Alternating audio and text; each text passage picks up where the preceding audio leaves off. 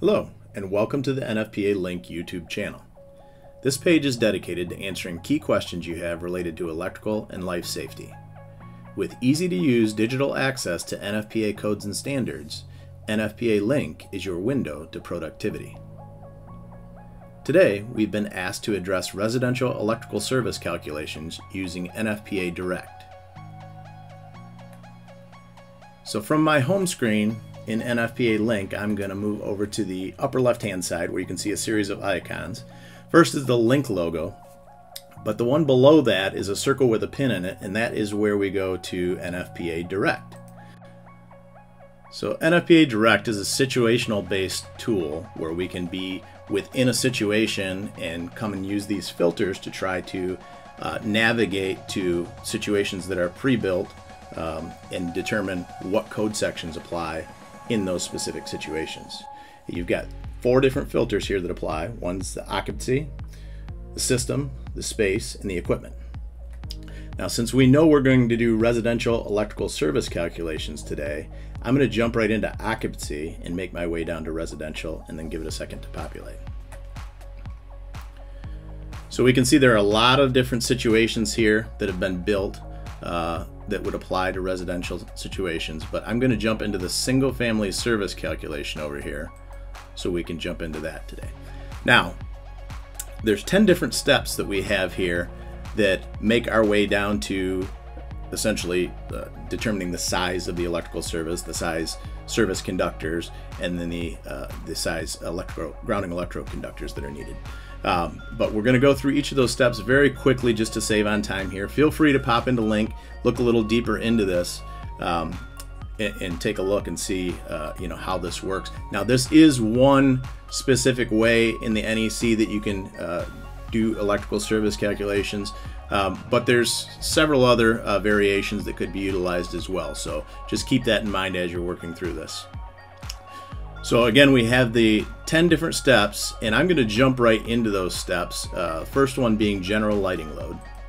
So if we click on that and expand the reading area, we have 3 different categories that everything's basically broken down into. Now we have dwelling unit data, which is going to be important as we make our way through all 10 steps to utilize the information that's given in order to do the calculations for that particular step. Now within each step, the information that's in bold and italicized is the information that's relevant to that particular step. So you can see here, being in general lighting load, the floor dimensions are relevant in this case because they're bold and italicized. And then if we make our way down into the commentary, it gives us more information around the code sections that apply to this, and they're also referenced at the bottom here, so we can go over and choose either of those code sections if we want to go in and read a little more about it. But we give some commentary here around what we need to think about, the code sections that would apply and whatnot, and then it builds down to this calculation. So in this particular case, we take each of those floor dimensions and calculate it out into square feet. So the first floor is 1,200 square feet, second floor is 900 square feet, and then this unfinished full height basement. Now that's relevant because an unfinished full height basement could certainly be finished off at some point. So the current owner may not want to do it or may have plans to do it somewhere down the road. Maybe they never do it, but then they end up selling the house to somebody that chooses to do that. So in that case, you do need to take that into account and utilize that because it could eventually be finished off and then come into play with that electrical service. So we build to a total of 3,300 square feet here. Code section 22014J tells us that we need to put 3 volt amps to that. So we've got 9,900 volt amps total for the general lighting load that we're going to utilize initially. But you can also see there's an asterisk where we're going to go to step 4 of 10 because we can apply some demand factors to this lighting load, so we don't necessarily need to put the full amount in. So that is the first step. And we'll make our way back to the second step here, which is small appliance loads. And again, here's that information, and the only thing we see in bold here is the 2 small appliance branch circuits. There's a couple of code sections that apply to that, but essentially we take the 2 small appliance branch circuits at 1,500 volt amps apiece, 3,000 volt amps is what we put in. Now, if you have 2 kitchens within the house, maybe it's a really big house and there's a couple kitchens, well, then you may need to have 4 small appliance branch circuits, 2 per kitchen in that case. So you need to keep that in mind. Obviously, the goal here is to make sure that the electrical service is large enough to take care of whatever the home's needs are. So if it's a really big house, you may have to consider that in this case.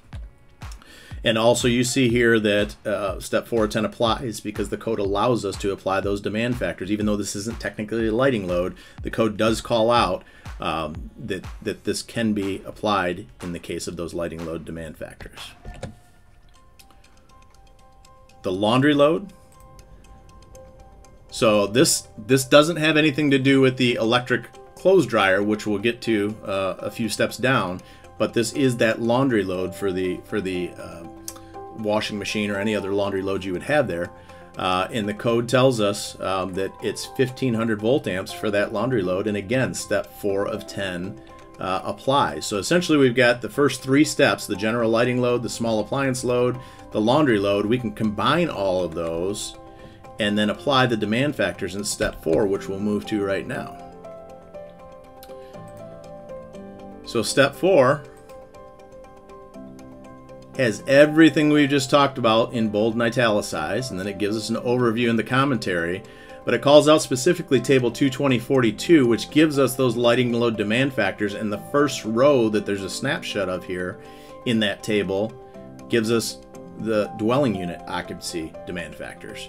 So what it tells us is that we have to take our first 3,000 volt amps at 100%, our next 3,001 to 120,000 volt amps at 35%, and then anything remaining over at 25%. Now, depending on the size of the home, you're likely not going to get to that 25% level unless it's a really big home. But you could get to that in the case of, say, an apartment building where you're doing an overall service calculation for 20 apartments.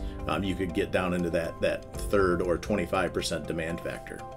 So you can see here we've taken our full load that we have here and added everything together. So we've got our 9,900 VA from the general lighting that we came up with, our 3,000 for the small appliance, 1,500 for the laundry, and we come up with a total of 14,400 VA. That's before we apply any demand factors. Then we take our first 3,000 out at 100%, leaves us 11,400 remaining, and that 11,400 falls into that next grouping of 3,001 to 120,000. So we're just going to apply 35% to that, which gives us 3990 VA, and then we're going to add the two together to come up with 6,990 VA, which is what then gets put into our service calculation for essentially those 3 steps combined. And then if we go back to step 5, we have appliances fastened in place. And we can see that we have 4 appliances here in bold italicized. Those are all considered appliances that are fastened in place. It specifically says it there in parentheses after it. These are all given in voltage and amps. So we're going to have to use Watt's law, P equals I times E, in order to figure out what wattage or VA we're going to put these in at. Okay, and we've got that broken down into the calculation down here, how to do that. Again, the commentary gives you a little overview of what the steps are. And then we build all of those out and calculate each one of the individual watts or volt amps in this case. Add them all together, we've got 5,016, and the code rule is if you have 4 or more, then you can apply 75% demand factor to it. So in this case, we do have exactly 4. We have a garbage disposal, dishwasher, microwave, hood fan combination, and a trash compactor. So we're going to take that total amount we came up with was 5,016 VA, multiply it times 75%, and that 3,762 VA is what goes into our calculation as we continue to build it. Back to step 6. And this is if we have an electric clothes dryer. We may have a gas dryer, it may not come into play, but if there's going to be an electric clothes dryer or an outlet installed for one, we have to utilize that. And that is simply done based on table 22054, which in that case tells you 5,000 VA is what we plug in. So that's a pretty easy one. We really don't need to do a calculation there. The range is very similar to that. So the electric range in step 7 is the table that follows the dryer table. So we've got 220/55, and that table is a little bit different in that it gives us the actual VA or kilowatt that we need to put in, kVA in this case, for those units. So for example, one appliance, as we work across this top row, now we're going to move all the way over to column C because that's essentially the worst case scenario. Because we really likely at the time that we're doing the service calculation, the homeowner may not even have that electric range picked out. So we're going to have to factor it as, you know, here's the worst case scenario, or the largest amount we would have to put in, which is falling into column C. That's 8 kilowatts or kVA, which in that case, if we just converted it to the VA that we need, it would be 8,000 VA. So we're going to input that for our electric range for this step. And we make our way back to electric heat.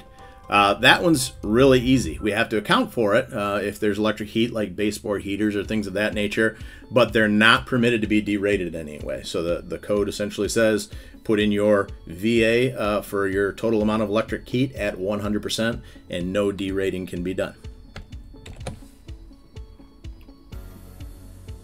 Motor loads.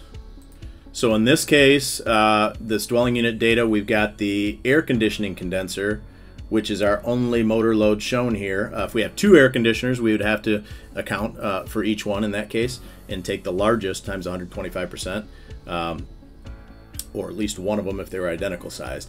But in this particular case, we just have the one. So basically, we're going to work our way through. You can read the commentary. Again, we've got to convert it to VA because we're given volts and we're given amps. So we convert it to VA and we come up with 5,928 watts, and the code says we have to take our largest motor load and multiply it by 125%. So in that case, we do this, and our input for that motor load, or the air conditioning condenser, is 7,410 VA. Okay, so with each one of these steps that we've calculated out, starting with step 4 where we do those demand factors, so steps 4 through 9, we've taken all of those VAs that we came out with, added them all together, and we've come up with a total number that we're going to use in step 10 to determine the service size. So we're given a little more data here. We know that it's a 120/240 single phase 3-wire electrical service. The service conductors are copper, type THWN, and they're going to be ran through schedule 40 PVC. And we know that our grounding electrode conductor is copper. And then here in the calculations are those step totals that we came up with for 4 through 9. When we total all those together, we come up with 34,162 VA. Okay, if we take that down just a little bit below the table 246A there for a minute, just to look at we've got the 34,162 VA, divided it by our line-to-line 240 volts, gives us 142.35 amps. So that's the minimum ampacity we would need for that service based on all of the information that we've totaled up to get here. So we know there's not a 142.35 amp breaker. So we're going to go up to the table here and figure out the next size, and it goes after 125, it goes up to 150. So it's going to be a 150 amp service. Now I know, in the trade, in the field, it's pretty common that you're going to either have a 100 amp service minimum, 150, 200. That's likely what you're going to choose here, but we do need to reference that table 240.6A just to see what the NEC says that next higher size is after we've calculated that ampacity. Then we can go down to table 310.12 to determine what size conductors we need. So for that 150 amp rated service, copper conductors, we're going to need number 1 AWG conductors. And then if we go down to the conduit size, we're back in table C11 all the way back in informative annex C. So with that, we go down to those number 1s and across until we can fit 3 conductors in, because we know that's what we have. So we would need 1 1/4 inch scheduled PVC conduit. And then within table 250.66, we can determine what size grounding electrode conductor we need. So because we know we're using number 1 copper conductors, we're going to be in that second row down, and follow it all the way across to a copper grounding electrode conductor, which is what we gave in the details above. So we know we're going to use a number 6 AWG for the copper grounding electrode conductor. So we hope that provided some insight into residential electrical service calculations using NFPA DiRECT. For more info on how NFPA LiNK gives you the knowledge you need to get the job done right, please visit www.nfpa.org/link.